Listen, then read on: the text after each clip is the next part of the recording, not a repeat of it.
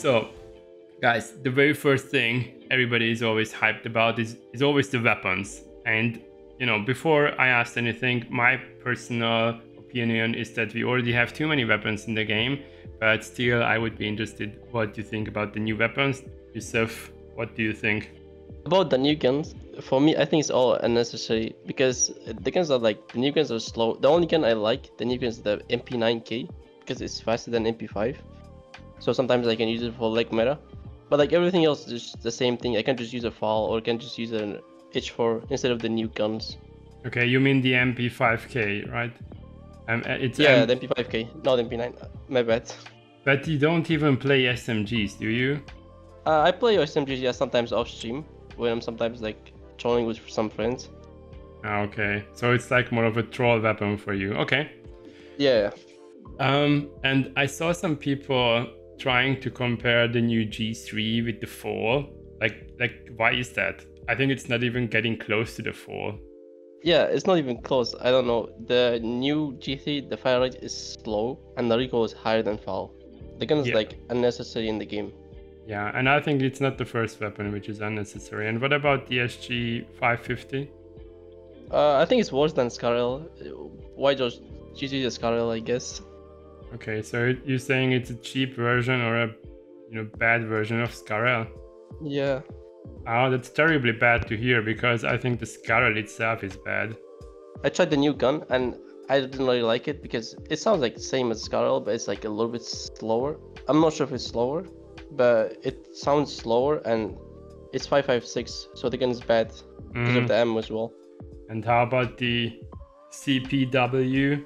I guess it's a low-end SMG. The CPW, yeah, because I think it's a faction gun. I'm not sure, but I think it's a faction gun, so it's a free gun. But P90 is better, but the CPW is for more teammates gun or trolling. Okay. How about you, Ruga? Do you feel the same, or is any of the guns gonna be your favorite? I definitely I agree with everything Yusuf said there. It is very redundant to add all of these extra guns, especially when it's on top of the same ammunition that people have already kind of found their meta for, and they don't really need any extra. As a casual gamer, it's just more confusion, more things to calculate before you play a game. When you don't have a lot of time, you want to enjoy every minute of Arena Breakout, and when there's so many choices to be made, it just takes a little bit longer and it just wastes. I just ignore them at this point. I don't even know if I play the guns that have been added in season 5, or I don't know, maybe not even season. I mean, I just keep seeing that new guns are being added, but honestly, if you have to honestly answer, when did you last play, for example, the T03? I will say that I used to be excited for new guns because sometimes they used to be maybe a little over-tuned when they were first released, but there was some excitement behind getting your hands on them. I do use some of the guns. Sometimes the faction money definitely adds a budget build element to everything, but they're not as exciting as they used to be. The new peaks, I like the new peaks because it's gonna make the peaks faster, but it's gonna low down the peak spam when usually people spam peak. It's gonna be harder to do, but peaking faster, quick peaks is gonna be better, and it's gonna be familiar to the season 1 peaks, but better without lag or glitches. It's similar, you can just peek people and kill easier than spam peeking, so you don't need to spam peek. You can just peek right or left and just kill. And what do you think about the situation where you're standing next to a window or something, and because of the peak, you basically don't see anything? Oh yeah, the new peaks. I think the new peaks next update, they're gonna make it better for the windows and stuff. Ruga, how about you? To be honest, I played the beta before I had a chance to see any information about the peak. I didn't notice it when I first played. I was just running through it very quickly, but I do like these kind of changes and improvements to the game because these are the kind of things I want to see added to the game. All the little extra elements of how movement's affected in the game. Like you said, it's going to make you have to think a little more, but that's what adds that feeling of achievement when you do pull off a really awesome play. is using these interesting elements of gameplay that not every other game really puts that extra bit of detail into. I think in real life, if I would lean just a tiny bit, I could still aim at the same height. And now it's like kind of lowering by a lot. Does anybody fear that this is going to make a huge difference in the game, or is it just Oh yeah. Yeah? Yeah, because you can lift peak now without being too exposed as well. In the next update, it's better than this one that we have right now, because usually lift peaks are really bad, but the new update is a little bit better. I'm not playing Armory that often, let's put it like that, and I think Ruga, it's the same for you. But Yusuf, how do you feel about the changes? Does it make sense? Is it now better? Is it worse? Or how do you feel about that? Yeah, the Armory new update, it makes a little bit more sense now, to be honest, and it's a little bit better because you have like more covers and peaks now in the new update, like especially outside Armory. Right now, outside Armory is like too open. It's so easy to die if anybody's camping you or like camping in the middle of extraction. But the next update they fixed that a little bit, and they add like more objects and stuff, so you can just like easily go closer and see if there's people or not. I think this update is pretty much related to what Breakout team started doing on other maps. So we had the TV station updates to avoid being ratted while you're trying. While you're trying to extract, and it feels like that they're doing the same on Armory as well. Ruga, you are too silent. I know you don't play Armory, but I'm just enjoying the conversation. I do play Armory, actually. I prefer it to TV Station. It works, it runs more optimally on my phone. I just don't tend to go in without a good team, so I don't play it that much in the grand scheme of things. Okay, I think many viewers will love this or will relate to this comment, what you just said. Your phone likes Armory more compared to TV Station. Do you have any thoughts on the changes? Not too much. I do appreciate the extra space outside because, outside of the Armory itself, it's terrifying being out there, especially if you're playing solo. So having more areas to hide is great to me. And same with the TV station. Just the help with the extract is nice. I like having the main door left open too. That does promote much more dynamic gun battles. Something a little more entertaining than just fighting over one door. Who can open it and close it the most and get a pick, So I do like those kind of changes. They're pushing better gameplay as far as I'm concerned. But we're still gonna have the sniper heal radio station, right? So that's still a place where you can see basically everything. It's never gonna fix everything, but it does give you just a little bit extra fight from those weaker positions. I feel like at least it gives us Timmies a little bit of hope. So Timmies are gonna like the change, and Chads, well, they don't care because they're gonna hunt you down anyways, right? That's right. To my understanding, none of the new game modes are gonna be permanent. I'm thinking of the Battle Royale and solo mode and stuff like that. What are your feelings regarding these new modes? The new modes, to be honest, I don't really like it. Like the Battle Royale in an extraction shooter game, I don't like the idea of that. Like, I just want like new like Forbidden Zone and Farm or North Beach or Valley, and new events like every 2 weeks or something. And it's the same as old events, like the same we played, but they just updated it a little bit. Yeah, okay. I'm absolutely with you. So I'm just gonna openly say it out loud again. I don't like the fact that we have so many game modes, so many temporary game modes, and we are drifting away from the original shooter-looter extraction game. Battle Royale for me absolutely doesn't make sense, because if I want to play Battle Royale, then I'm gonna do something else like PUBG or whatever. Why don't we have Northridge Forbidden, Valley Forbidden, and stuff like that? That would be way more interesting. And even if we're gonna have that, I think the loadout requirements need to change. I think for lockdown, the requirement would be at least 100,000 or 150. That's, you can still run T4. And for Forbidden, I think the cap, the minimum requirement should be 200,000 or 250,000, because what's happening right now is that legend players and good players are dressing up into trash loadouts. They are entering Forbidden or Lockdown, and they are trying to hunt those down who are willing to risk some, some stuff. And I just don't like it. But anyways, we are drifting away from the modes. Just on what you were saying there, I think Grimity is a guy that brought up a great point of that whole balancing the modes thing. I think a simple solution for the lower end, the lower modes, also would be to have a cap on how much you can bring in, a minimum and a maximum, so that you don't get the thermal players running normal mode. It's going to promote them to play those higher end Forbidden Zone levels more than trying to farm.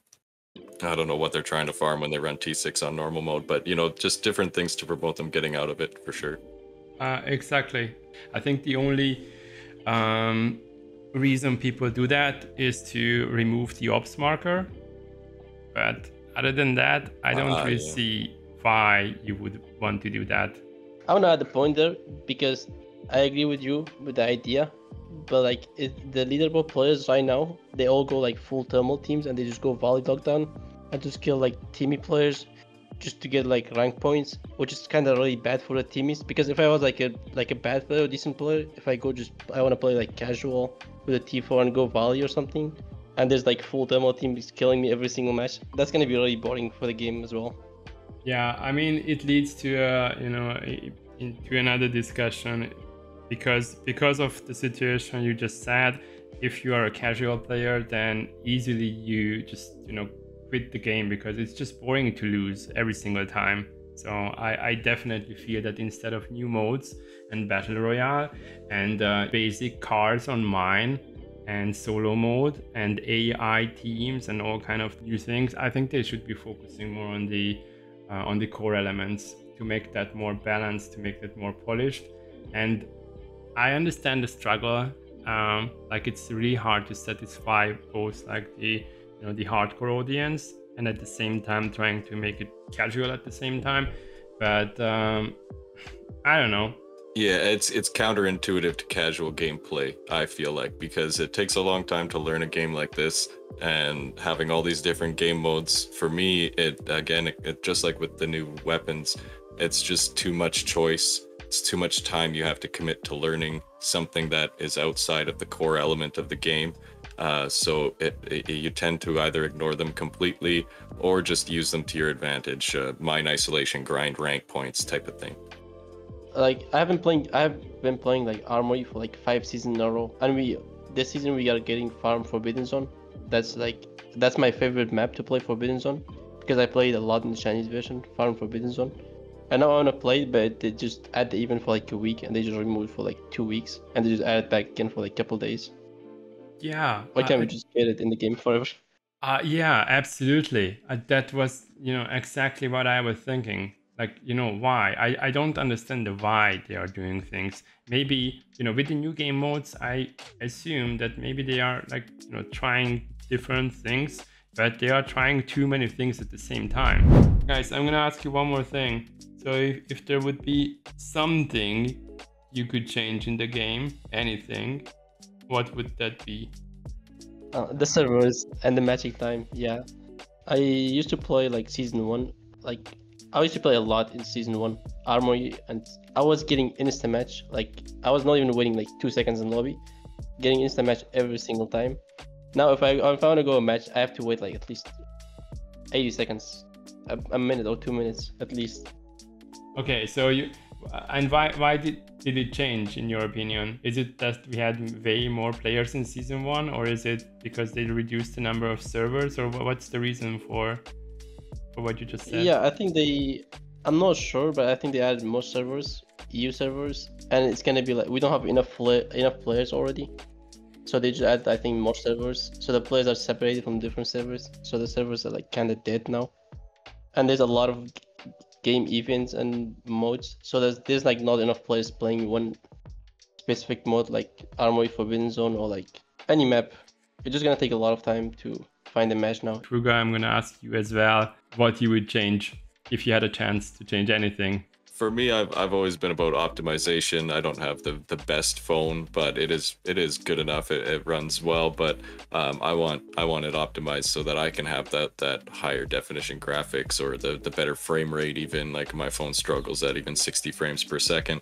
So optimization is always big, but as far as actual game changes, I've always wanted to see more dynamic interaction with doorways, being able to, you know, put a shotgun to a locked door or to a closed door maybe, but you know, I know it would change a lot of different elements of the game, and also a drag feature. I want to be able to drag my teammates to safety. That's always been something I've wanted to see. The supportive Rugaboom wants to drag the injured guys into safety. Yeah. When you're playing any of the maps, you still get aces and masters, right? Yeah, when I play solo, I only get teammates. Like, I don't get any master. I mean, I don't get any ace or legends. Poor Ruga. Yeah. Yusuf just said you're zero teammate. No, like some people just don't play a lot. No offense taken. So they don't get time. No, some people just don't play a lot, so they don't have enough time to rank up. And some people don't even care about the rank. Yeah, it's actually hard to grind the legend, at least for me, especially if you're solo. I think it's not that easy. Yeah, have you seen remember the season 1 rank system? It used to be much harder. Yeah, it was much better, to be honest, because it was like really hard to get legend. And it was like a big achievement to get legend. Now it feels like so easy if you play like the new events and the mods. Yeah, there's so much incentive as a casual player to hit ace, and it's not difficult to do. You just have to find some time to play and always play ranked matches. But I as a casual gamer, I feel like when I hit ace, there's very little incentive for me to push further on to hit legend. So I can't imagine what that is for a professional player, where it doesn't even feel that important to me. What must it feel like for you guys? I mean, I don't feel like getting. I didn't even know I got legend. Like, I didn't even check it, to be honest. It just happens. Yeah, it just happens. Because it's not really important anymore. In season 1, it used to be much harder because sometimes I was getting like 6 kills and I was losing the match, and I was still losing rank points in season 1. But now, even if you get like 1 kill or 2 kills, you just lose and you don't. It's very easy to hit legend. I feel like this is the most casual season so far for that, where you can play horrible in mine isolation. Trust me, sometimes I play on my work break, so it's just push and play terrible, and I'll end up getting, you know, 70-80 rank points for a terrible match, and I die anyways. But you know, there's no incentive for me to play the game properly, and I could just keep doing that until I hit ace 1 and then play a couple matches to hit legend. It doesn't seem right. Doesn't seem fair to the higher end players. I always play minimum T4, and I love to use good ammo. So I often call myself one of Kimona's biggest charity cases. I'm donating every day. Anytime I die, I'm giving away lots of good stuff. But I find it's a much more enjoyable way to play the game. So what I average around, I hover around 10 million at all times, but I don't hesitate to buy whatever I need. I like to play with flashlights and all that fun stuff. And I just find that a balance of playing smart, playing with friends, playing lockdown, and playing the market.